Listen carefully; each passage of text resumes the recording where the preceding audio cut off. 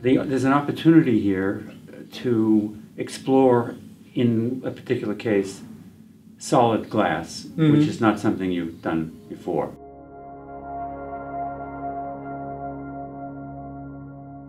Nothing here is finished. Everything is in process. As far as, am I saying like that is the finality and therefore execute a second, or that's going to be a part of the whole? You are giving yourself a learning process, and the learning process doesn't have to result in a finished piece. When you work with an excellent artisan such as Horst, and we go through, you know, I show him and he puts cuts, like they're going to be the perfect cuts that he knows. Right.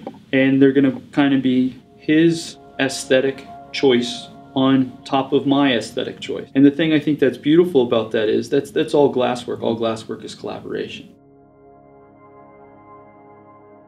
Some of the experiments, and we're early in the process, look like they could have come out of the factory. Yeah. And I'm not sure that you want that.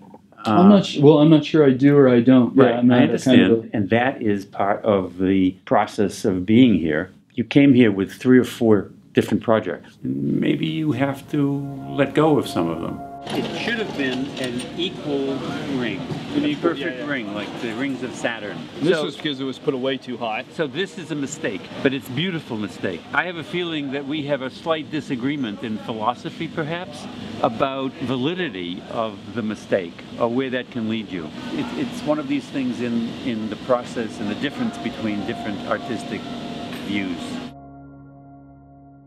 There you were, greeting and being greeted by the people there. I have a great respect for the people who make the glass happen.